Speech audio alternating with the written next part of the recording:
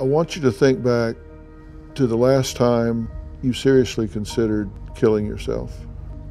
There are millions of young girls watching this conversation right now. What would you say to that Demi today that wanted to take her life those years ago? I would say, hold on, because the longer you go without acting on an urge, the easier that it will be for you, and the more resilient, the more strong that you'll become, and you'll be able to show that light to so many people.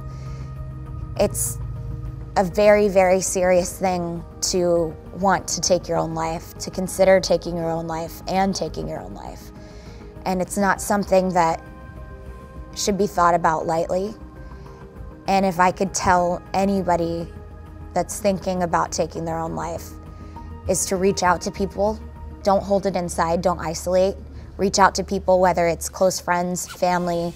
If you feel like you don't have anybody, look within yourself and try to find that resilience that will ultimately get you through whatever it is you're going through. Every single person on this planet is worth life. I think you've saved tens of thousands of lives just with what you've done today. It's multiplicative with what you're doing with this whole cast tour and your transparency. Had you taken your own life, those lives would not be saved. Mm-hmm. I mean, how glad are you that you didn't do that? You've got to realize the impact you're having. I knew that if I had taken my own life, that it would hurt the people around me, and I care too much about my family and my friends. And I knew that I had a bigger purpose in life.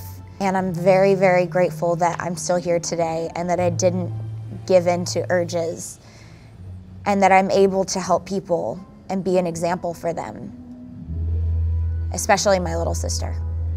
How has your internal dialogue changed? Because you had to be saying things to yourself before that you're not saying to yourself now. Yeah, my inner dialogue has changed so much. I want the help.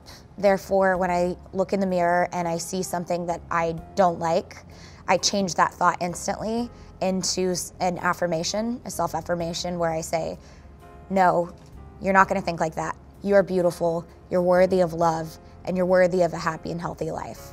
And that kind of changes my energy, my mood. And sometimes I have to fake it till I make it. Sometimes I don't believe it, but I say it because I know that eventually I'll believe it. And it's kind of changed my life today. I've been in this for 45 years, and what you two are doing is unique and it's phenomenal. And this cast on tour and the cast center, you guys are changing the world. I mean, God bless you for what you're doing. And God bless you for saving her, because she's a game changer. Yeah. I'm proud to be sitting here with both of you. Thank you. Thank you. Demi is using her celebrity status to touch fans all over the world, to let them know they are not alone. I know by doing this, she will save lives, and I hope to work with her again as she continues this important journey.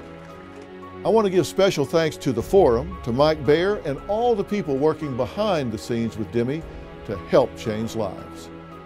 For more information on cast centers, go to drphil.com.